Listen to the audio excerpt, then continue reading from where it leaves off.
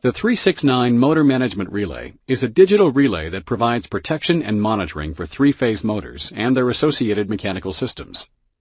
The 369 is contained in a compact plastic housing with the keypad, display, communication port, and indicators on the front panel.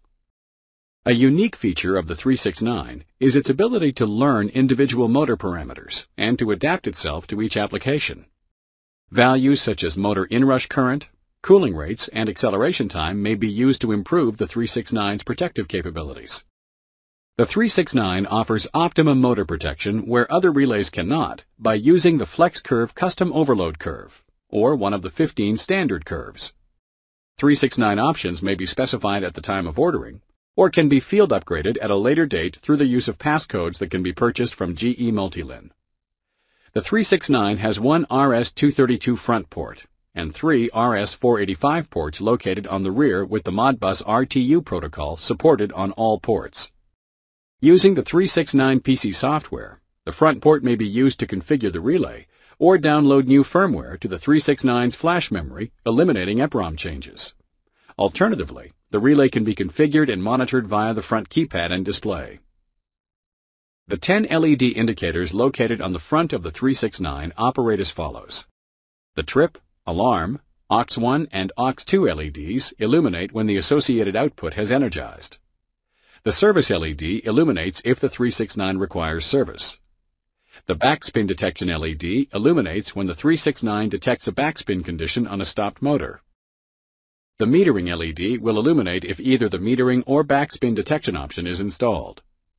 The remote RTD communication LED is on when at least one remote RTD module is communicating to the 369. And the COM1 and COM2 LEDs illuminate when there is communication activity on the associated port. 369 options include 12 onboard RTDs, a metering package, backspin detection, and the option of the addition of up to 4 remote RTD modules linked to the 369 via fiber or RS-485. Each remote RTD module can support up to 12 RTDs and optional contact inputs and relay outputs. The RS-232 programming port is intended for connection to a portable PC running the 369 PC software. This diagram clearly shows how to create the 369 order code. There are several points we should note. One analog output is available on the 369 base model. The additional 3 analog outputs can be obtained by purchasing the metering or backspin options. The 369 is only available in a non-drawout configuration. The control power code high for high range or low for low range must be specified at the time of order. If a feature is not required, a 0 must be placed in the order code. All order codes have 9 digits. The example order code 369 high R000 would be interpreted as follows. A 369 motor protective relay with high voltage control power and 12 RTD inputs. After the 369 Plus has been wired and control power applied, it can be programmed. Programming can be accomplished with the 12-position keypad and 48-character alphanumeric display. However, it is preferable to download a complete settings file created by the protection engineer using the 369 EnerVista setup software. The following is a description of the operation of the keypad and display. The 369 messages are organized into pages under the main headings Set Points and Actual Values. The Set Points key is used to navigate through the page headers of the programmable parameters. The Actual Values key is used to navigate through the page headers of the measured parameters. The page up and down keys may be used to scroll through page headers for both set points and actual values. Once the required page is found, the line up and line down keys may be used to scroll through the subheadings. The value up and value down keys are used to scroll through variables in the setpoint programming mode. It will increment and decrement numerical setpoint values or alter yes or no options. The reset key may be used to reset a trip or latched alarm, provided it has been activated by selecting the local reset. The enter key is dual purpose. It is used to enter the subgroups or store altered setpoint values. The clear key is also dual purpose. It may be used to exit the subgroups or to return an altered setpoint to its original value before it has been stored. The help key may be pressed at any time for context-sensitive help messages such as the setpoint range. The 369 is ordered with either a high-range or low-range power supply. The high-range power supply can operate between 40 to 265 volts AC or 50 to 300 volts DC, while the low-range power supply can operate between 20 to 48 volts AC or 20 to 60 volts DC. Transient energy is removed from the relay and conducted to ground via the ground terminal. This terminal must be connected to the cubicle ground bus using a number 10 American gauge wire or a ground braid. The supply is protected via a 3.15 amp slow-blow replaceable fuse. Some of the 369 digital inputs have dedicated functions, while the default function of other inputs can be changed to one of the following general functions. Turn on the 369's alarm output. Turn on the 369's trip output. Generate a block. Function as the input to the 369 digital counter. Initiate a waveform capture. Put the 369 into the pre-fault simulation mode. Put the 369 into the fault simulation mode. Put the 369 into the pre-fault to fault simulation mode. In most applications, the spare input should be used to sense starter status by connecting either an auxiliary A or B contact from a breaker or a normally open or normally closed auxiliary contact from a starter.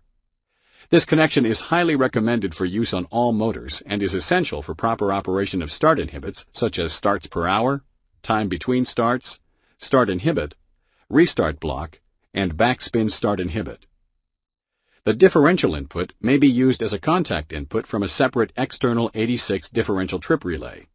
Contact closure will cause the 369 relay to issue a differential trip. This input may be wired to an external speed switch. This allows the 369 to utilize a speed sensing device for locked rotor protection.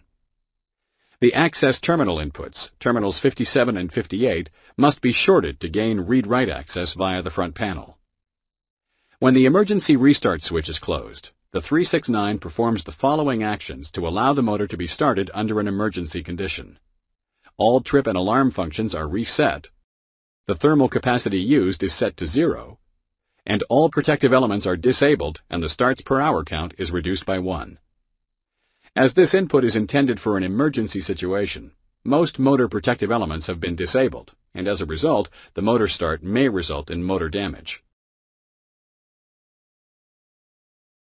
This input can be wired to a normally open push button. When the push button is pressed, the relay will reset as it would when the front panel reset is pressed. When the RTD option is enabled, the 369 can support up to 12 RTD inputs, as can each additional remote RTD module. Stator, bearing, ambient, or other temperature applications can be assigned to the RTD inputs, which are configured to support either 100 ohm platinum, 100 ohm nickel, 120 ohm nickel, or 10 ohm copper 3-wire RTDs. Note that if the RRTD I/O option is chosen, each remote RTD module supports an additional 6 digital inputs and 4 relay outputs. The optional remote RTD module is designed to be mounted near the motor, eliminating the need for long runs of RTD cabling. Although the module is internally shielded to minimize noise pickup and interference, it should be mounted away from high current conductors or sources of strong magnetic fields. If only one remote RTD module is used, it can be left at the default slave address of 254 and programmed using the 369 software.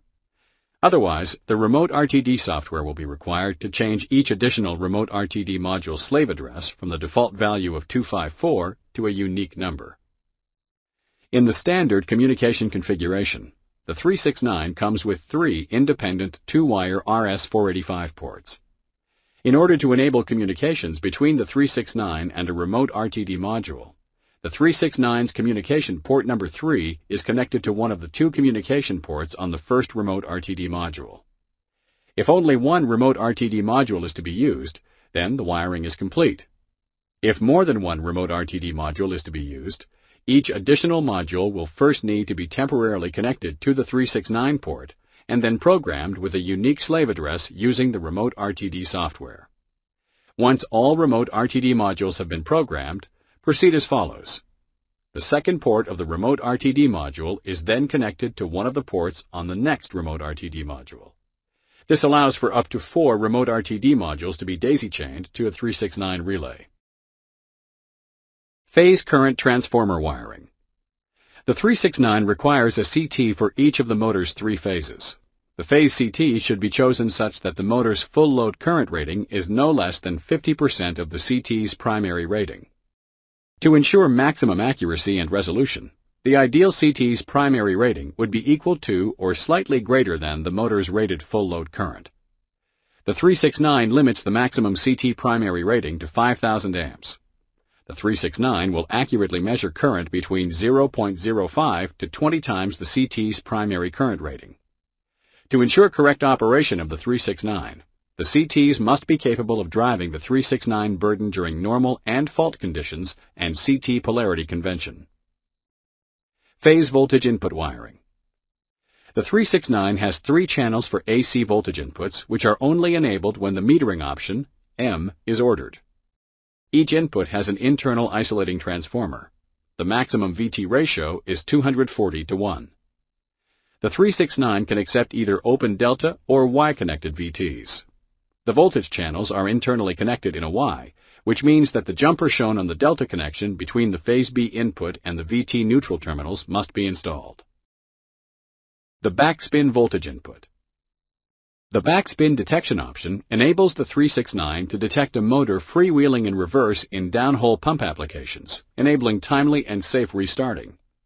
The backspin voltage input is only operational if the backspin option has been purchased for the relay. This input allows the 369 to sense whether the motor is spinning after the primary power has been removed. This input must be wired to a separate VT mounted downstream of the breaker or contactor. Ground current inputs. The 369 has separate 1 and 5 amp inputs for the secondary of a ground CT, in addition to a sensitive high-impedance ground fault CT input. The 369 supports both zero-sequence and residual ground fault CT configurations. The zero-sequence connection is preferred owing to its sensitivity and inherent noise immunity. Zero-sequence ground CT placement. The proper placement of a zero-sequence CT to detect ground fault current is shown here. If the CT is placed over a shielded cable, capacitive coupling of phase current into the cable shield during motor starts may be detected as ground current unless the shield wire is also passed through the CT window. It is recommended that twisted pair wire be used for the zero-sequence CT configuration. The residual ground CT wiring. The residual ground CT wiring configuration is shown here. Note that only the 1 or 5 amp secondary CT input connections can be used. The 369 provides 4 Form C relay outputs: the trip, alarm, aux1, and aux2 outputs. Each relay can switch up to 8 amps at either 250 volts AC or 30 volts DC into a resistive load. All 4 output relays may be programmed for fail-safe or non-fail-safe operation.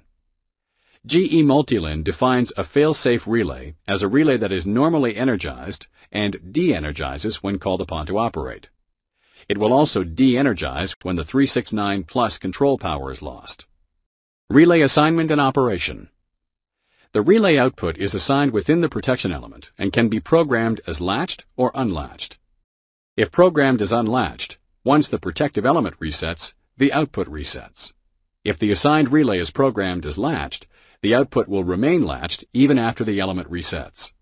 The output will remain in the active state until the 369 is manually reset. The trip relay cannot be reset if a timed lockout is in effect. The lockout time will be adhered to regardless of whether or not control power is present.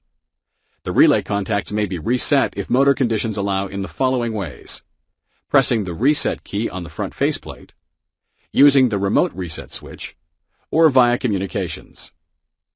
The following is a brief description of each of the relay outputs. The trip relay. The main trip coil of the motor breaker should be connected to the trip relay contacts of the 369. In the case of a motor starter, the trip contacts should be wired such that they are in series with the start and seal in. The alarm relay output. Protection and control elements set this relay output to the activate state when alarm set point levels have been reached prior to motor shutdown. Auxiliary relay number 1. Auxiliary relay number 1 can be configured as latched or unlatched, fail-safe or non-fail-safe. Any trip or alarm condition can be configured to activate this relay. This relay output can be used for many different functions. For example, its closure could send a trip signal to an upstream device if the motor starter interrupting rating is less than the maximum fault current. Auxiliary relay number 2. The 369 performs self-diagnostics of the hardware circuitry. Auxiliary relay number 2 is normally programmed as the self-test relay, which will activate upon a failure of any self-diagnostic test.